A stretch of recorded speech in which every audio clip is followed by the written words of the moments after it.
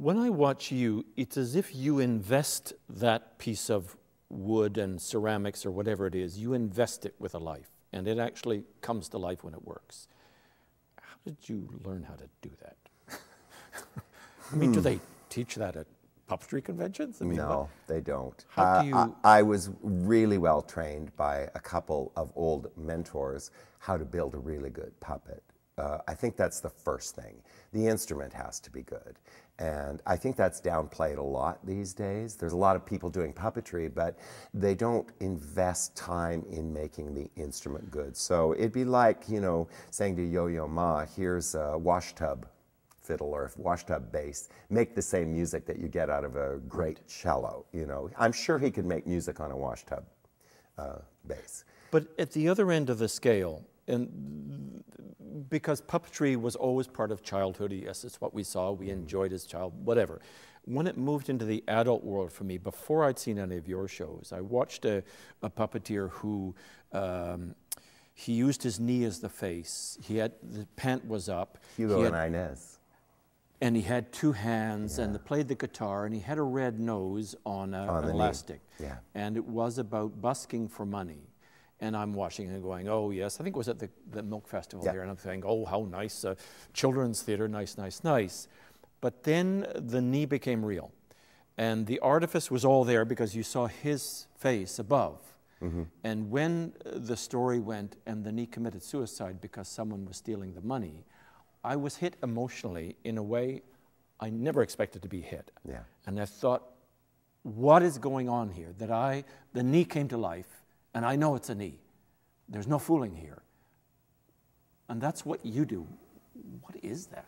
That's, you know, that's the same thing as a singer that makes you feel something from lyrics. That's the same thing as a clown that can do something that seems stock but makes you feel an emotion, or a really good actor. I don't know what that thing is, but I think it is about personal artistry, regardless of the instrument or the medium. And, you know, there's a lot of people who make really nice marionettes, and I feel nothing watching their work, nothing other than, oh, that's interesting, that's great skill, or the manipulation is beautiful. But in terms of diving into it emotionally, that's so rare even for me watching contemporary puppetry. So I think that is just about the performer and their will and their take on humanity, right? Because what is art? There's the bigger question. And my mentor, Martin Stevens, gave me the best definition of art when I was 12 years old. A funny story, he actually said to me, "What's your definition of art?" I looked at him and said, "I'm 12. I don't have one." And he said, "You can borrow mine until you come up with yours." And his definition of art was, art is the personal contribution to the ever-continuing conversation about life. And that's a beauty. You know, it's just, it takes the heat off of you of trying to be the great spokesman and say, this is everything to everyone. It's just my personal contribution to the conversation. So every time I do a show, it's me saying, here's what I think of us right now. But not to dull this point to death, there is an invocation of something that appears on stage when someone can do it, like you, or the knee. Something is invoked that was not there before. And as you say, if it's all technically good but it's empty, you don't feel anything. Yeah. But in those, because it is magic and metaphor wound together. It is the metaphor of something created.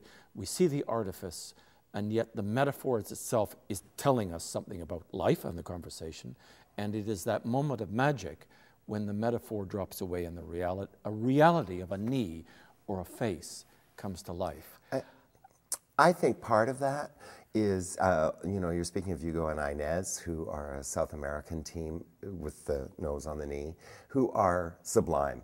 But they are also so physically proficient that there's no awkwardness in the performance of that. So technically, they got all of that figured out and out of the way and rehearsed before they put it in front of an audience. And, you know, I spent a lot of time building this stuff, that every knee joint and every neck joint does what I need it to do, and the controls and all of that other stuff are very specific. So for me, it's about getting your technical chops honed really well so that you can fly above technique.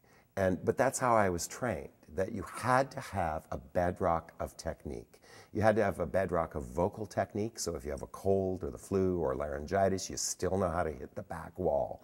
And in terms of manipulation, the same thing. So once you have that safety net of technique under you, then you can allow yourself to let the real party begin. And what that real party is, I'm reticent to say, because it sounds a bit poncy, but it is in a way channeling. I've heard voices in my head my entire life. I might just be mad if I didn't have puppetry. So with that bedrock of technique in my hands on stage, I'm able to let all those voices come out. And they are real voices, you know. The demonic ones are quite harsh and the angelic ones are quite beautiful. And, you know, again, it's that thing of I'm seen in the world as a certain kind of guy. Gregarious, I think. My favorite characters are the soft ones because I'm never allowed in the real world as a man this age to be that vulnerable or sympathetic or sweet. You know, it's just, it doesn't gel with the physical package maybe. So I love those moments when I get a really beautiful, sweet character to perform.